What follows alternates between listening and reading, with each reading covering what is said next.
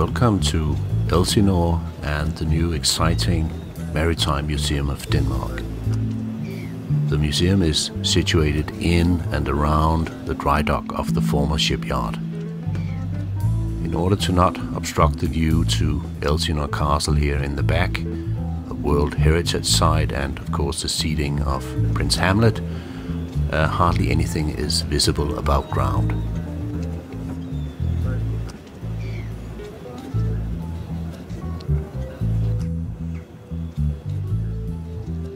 Constructions were concluded in the autumn of 2013, and the project was conceived by the architectural group Bygget, the Bjarke Ingels Group.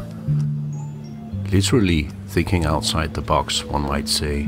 The idea is to place the museum not so much in the old dry dock as in a subterranean space created around the dry dock, which is placed almost diagonally inside this space. Finally, the dry dock is crossed by a number of bridges connecting the galleries on each side. On the face of it, a simple yet bold and fascinating idea.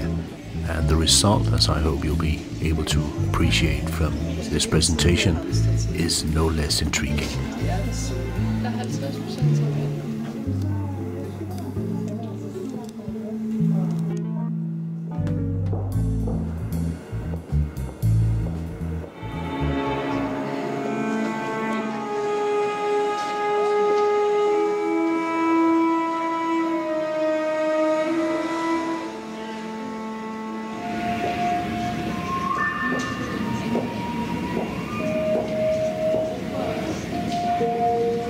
Following this first installation, tuning us into the maritime universe, the first topic relates to the image and social impact of the seafarers.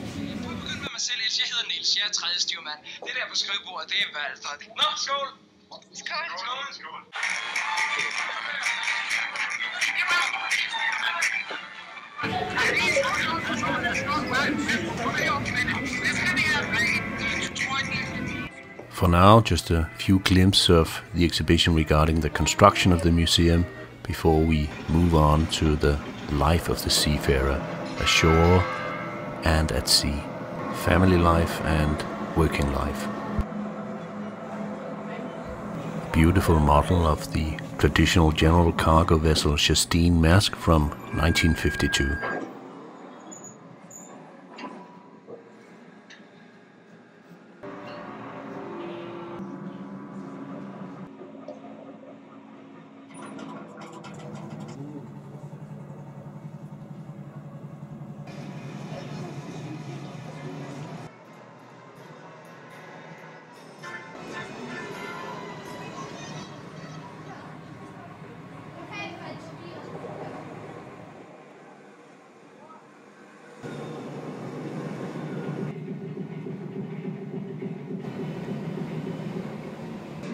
As a former seafarer myself, I find this focus on the seafarer quite refreshing, and I don't remember having seen anything like it at any other maritime museum.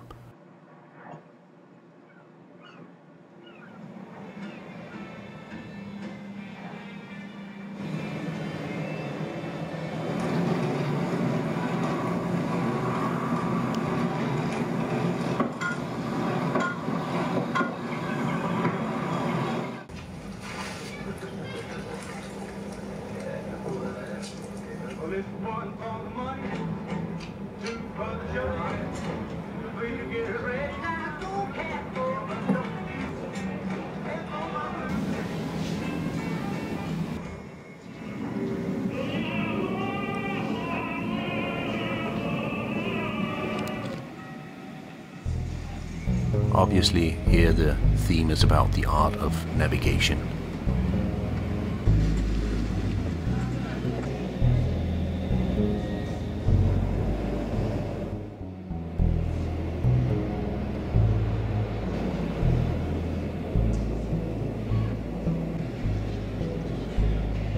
Model of one of the famous white swans, arguably the most beautiful vessels ever built for the Danish merchant marine. and delivered from the yard in Elsinore, 1962. Maersk from 1963 and the magnificent Frederick VIII, an Atlantic liner from 1913.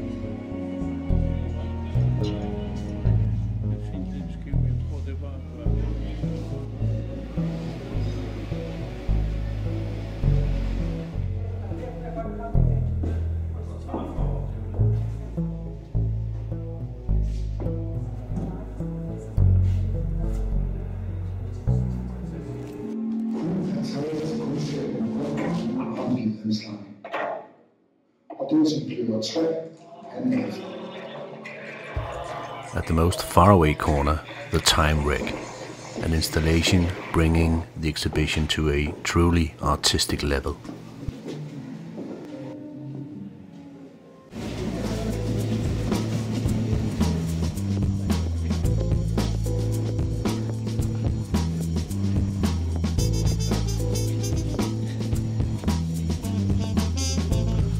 The exhibition about the construction of the museum is featured in the bridge arcades.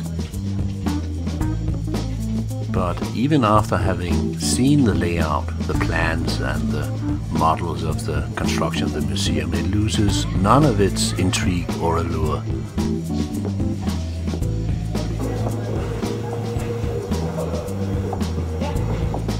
Everything seems to be sloping.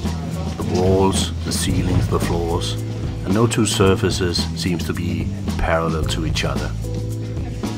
Actually, it brings to memory how it feels to be on board a ship moving in the sea.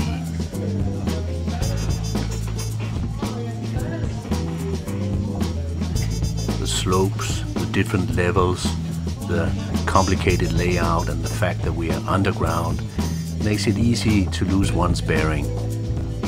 It complicates navigation.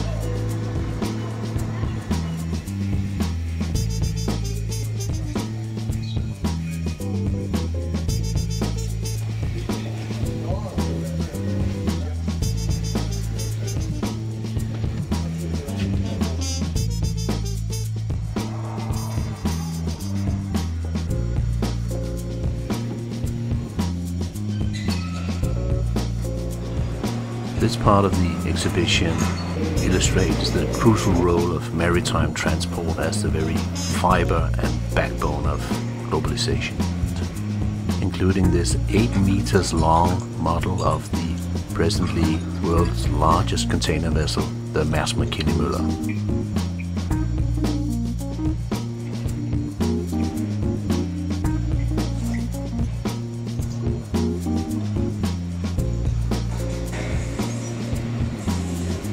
Danish vessels navigating the globe.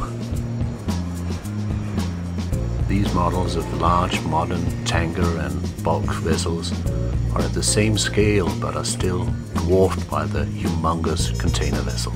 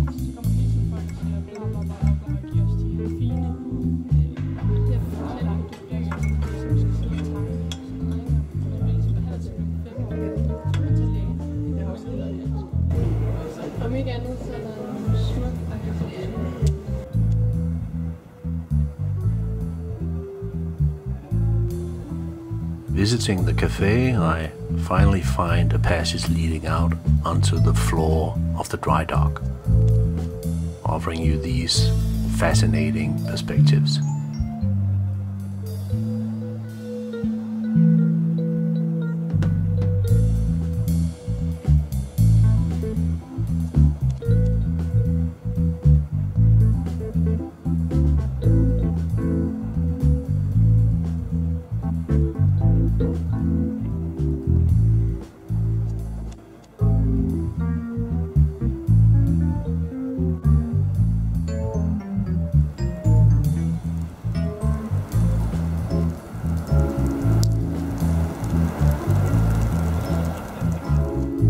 Only recommend that you pay a visit, and we'll bring below relevant links so you can find additional information about the architects and the museum itself, of course.